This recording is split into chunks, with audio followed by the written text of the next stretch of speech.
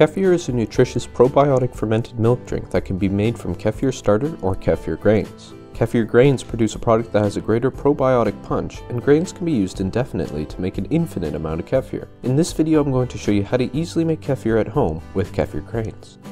First, what you need milk. This could be goat's or cow's milk. I strongly recommend you use full fat milk. 1% and 2% milks produce kefir that isn't as palatable as homo milk.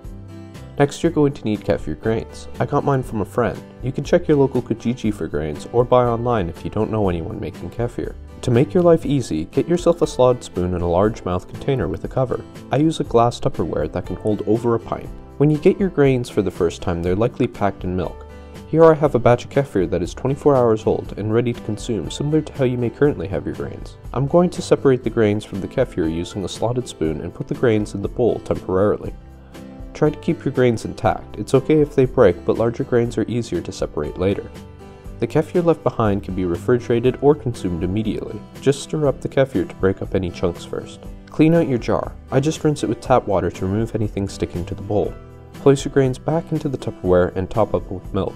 Put the cover on loosely. The kefir will create gases during fermentation and a tight lid will blow off. The fermentation rate of the milk will be dictated by the amount of grains you have. These guys will grow. As you can see, my grains are larger than a large egg. If during the extraction process you break a grain into smaller pieces, don't worry, it will be alright. Also, don't worry if you consume your grains either. Although the texture is unpleasant, they're safe to eat. Eventually you'll have too many grains, or they'll be too large, and at this point you can either consume them or give them away to a friend. When storing the kefir for fermentation, just leave it on the counter at room temperature. You don't want to heat the kefir. With the grains I have, I can ferment a pint of milk in 24 hours on the counter. More milk would take longer. If I were to leave this for 48 hours, the kefir would start to separate and become even more sour.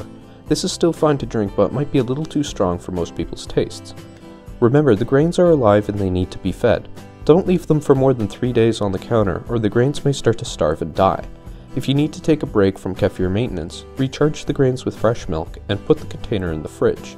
In the fridge they should be fine for at least a week before needing a recharge. So there you have it, all you need to get your own kefir being made at home.